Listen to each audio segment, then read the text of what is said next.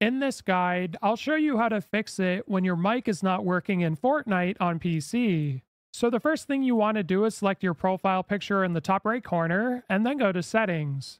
Then you want to select the audio icon at the top, and under volume, make sure your main volume is turned up as well as your voice chat volume. Then you want to scroll down until you see sound and make sure the audio output device is on the correct one.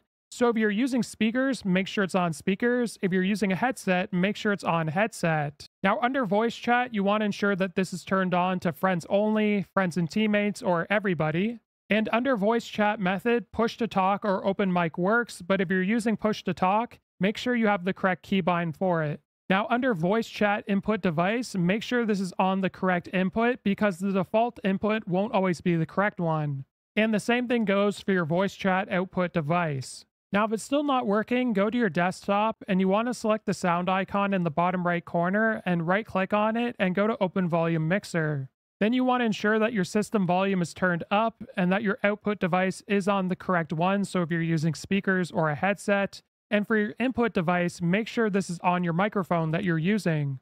And under apps, make sure your Fortnite volume is turned up. And if it's still not working, I try your microphone with something else to see if it's a hardware problem. And if it's not, it could be that parental controls are turned on your Epic Games account. If this guide was helpful, like and subscribe, and we'll see you in the next one.